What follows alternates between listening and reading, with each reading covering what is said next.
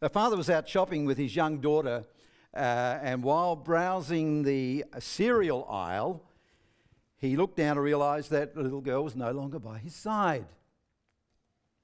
Panicking, he frantically searched the store, calling out her name, and after a few tense minutes, he found her standing with a strange woman in the bakery section.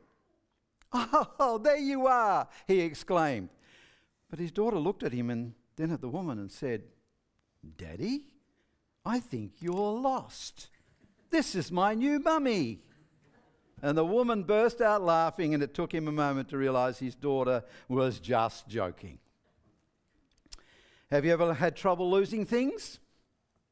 I'm sure none of us are excluded from that question. When we lose something that is important to us, it can be very frustrating. It can induce panic. It can induce anxiety. And when I start looking for something that I have lost, Beth will tell you that I expect that the object should jump out at me. Have you seen my keys, darling? Well, they're just there, right where you left them. That is so helpful, is it not?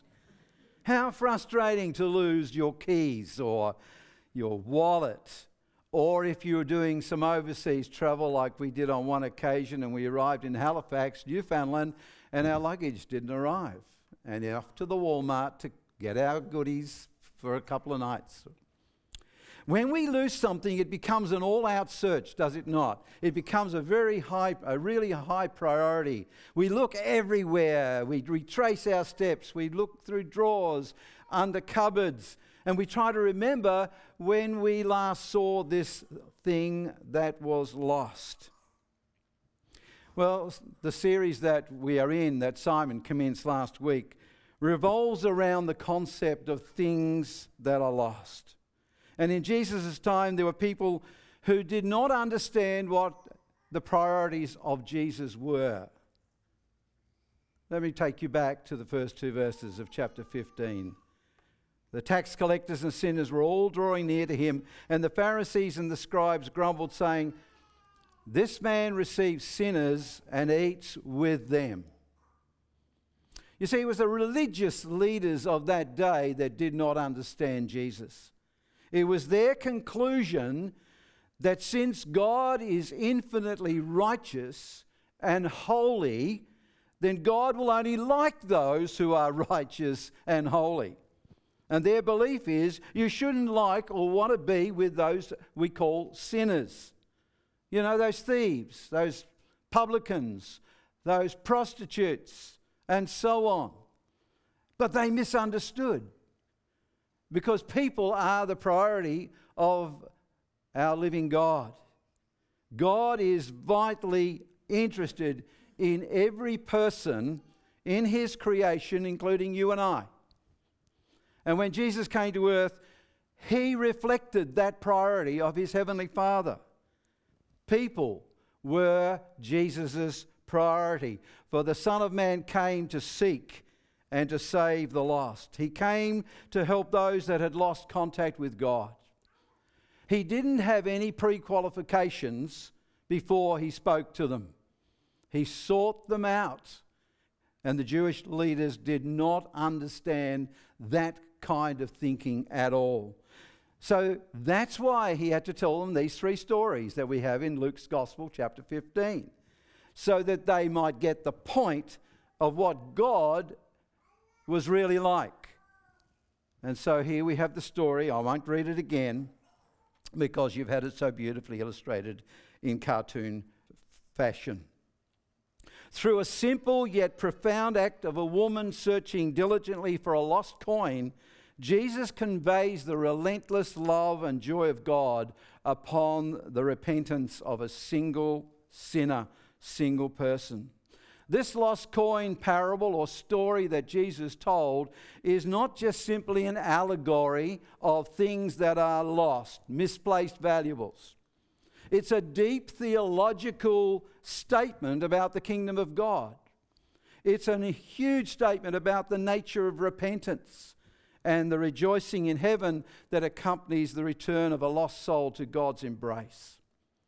It serves as a powerful reminder that no one is too insignificant in the eyes of a living God, and that every effort is being made to bring back those who have strayed. The stories that Jesus tells, the parables, challenge us to discover the hidden truths or the hidden truth that he is endeavouring to share with us, to teach us.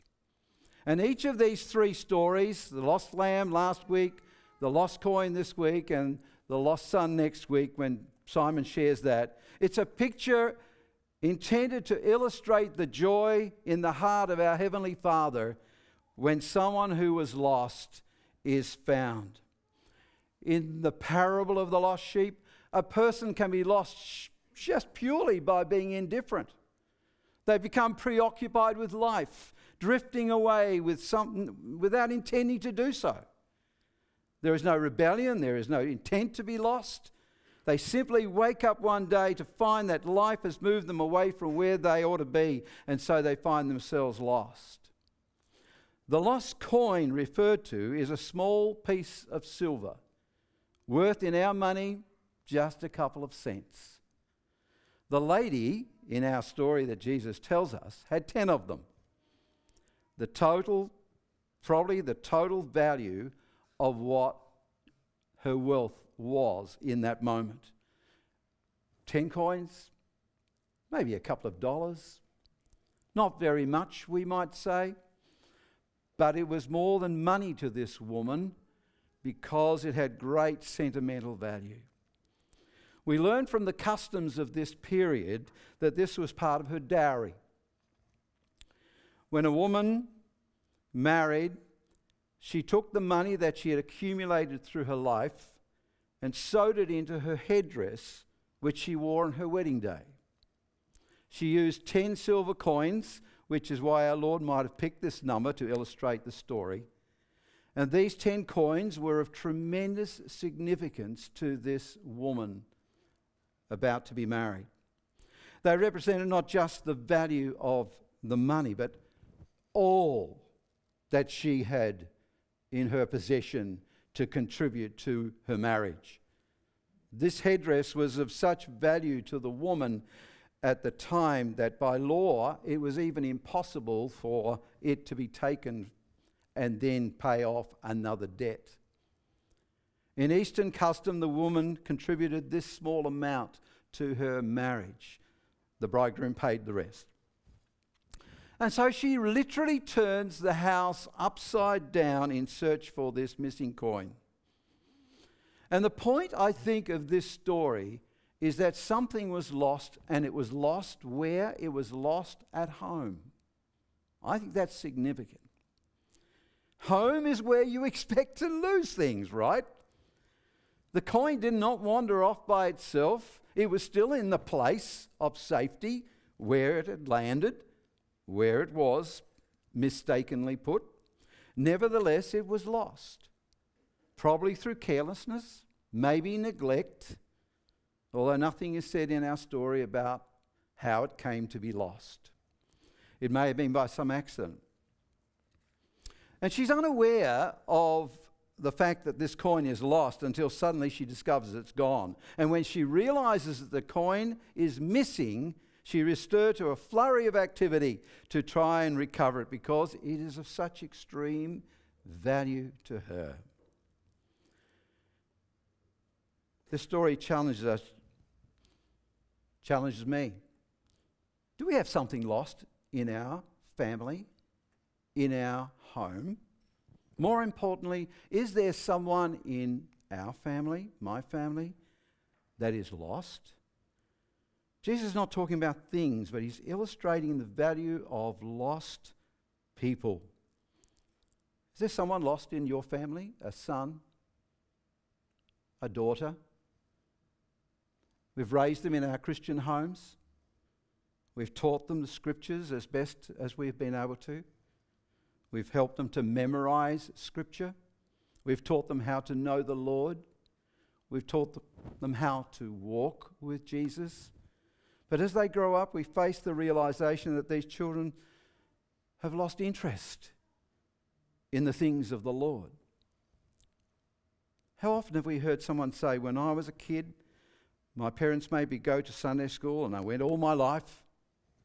I won all the medals and prizes for attendance. But as soon as I got out on my own, I quit. I've never gone back. It never meant anything to me. I think that's the situation that Jesus is trying to get through to us in this story.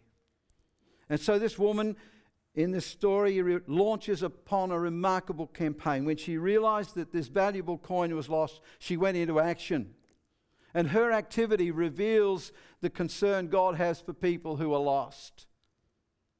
She did 3 things, which I think are pretty important. First, she lit a lamp. She realized that she was working in the dark. She needed more light to search. And I would like to extrapolate that by saying that if we're going to find those who are lost in our families, there is a starting point for us, and it is the Word of God. Reminded to you that Psalm 119 says, your word is a lamp to my feet and a light to my path. We need the light of Scripture. When we realize that a family member whom we love so much does not know Jesus. This woman felt she needed light to begin her search. Second, she swept the house. In those days, it was customary to spread straw over the floor because the floor was dirt. In order to have something soft underfoot, straw would be spread. And a coin falling down amongst the straw, as you can imagine, would naturally be very difficult to find. So the woman took a broom and swept up all the straw, and thus it would have made it easier to find this coin that was lost. So what does that symbolize to us? We need to let those children of ours that are lost and are yet to be part of the kingdom to see that we as parents or grandparents are not perfect, and we shouldn't be claiming to be perfect. Freely admitting the mistakes that we have made.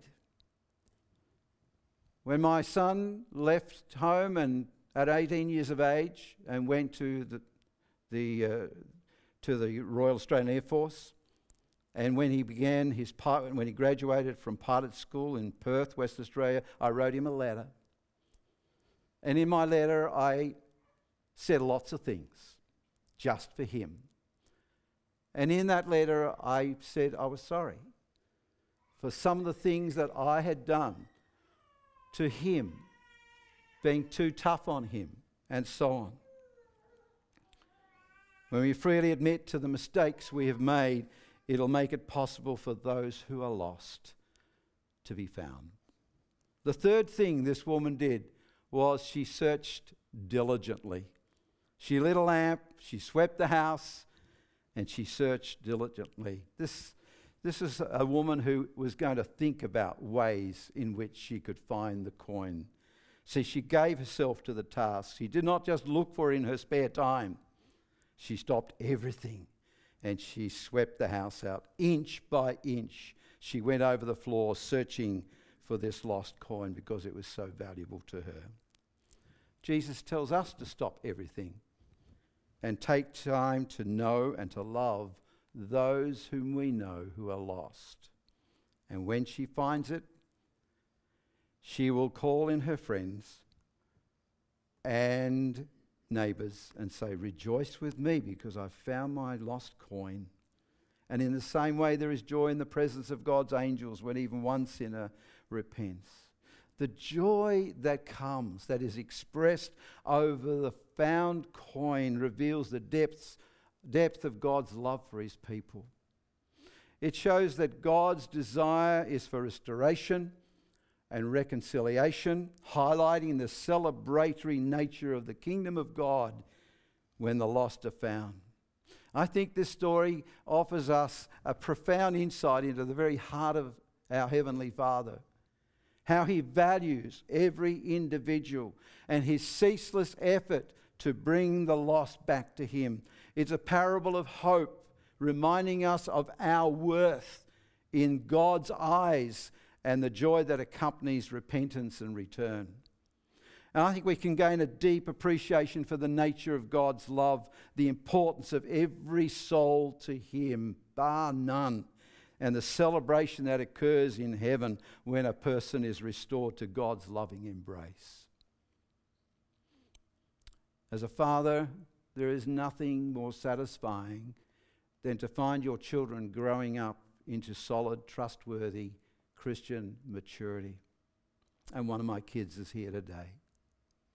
There is nothing that warms the heart more than to see the evidence of faith, the warmth of Christian love, and the depth of Christian commitment in the heart of one of your own children.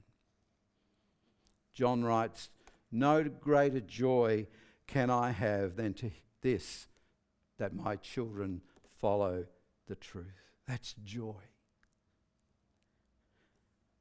This came to me, and I found this poem during the week, and it's sort of very relevant to me, I guess. And it just simply says, "If I don't help my boy to grow up right, I'll call myself a failure no matter how much money I make or how big a reputation I get.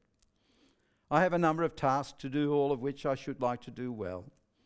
To be a failure in any one of them would be disappointing, yet I could bear that without whimpering if I was sure I had not failed my boy.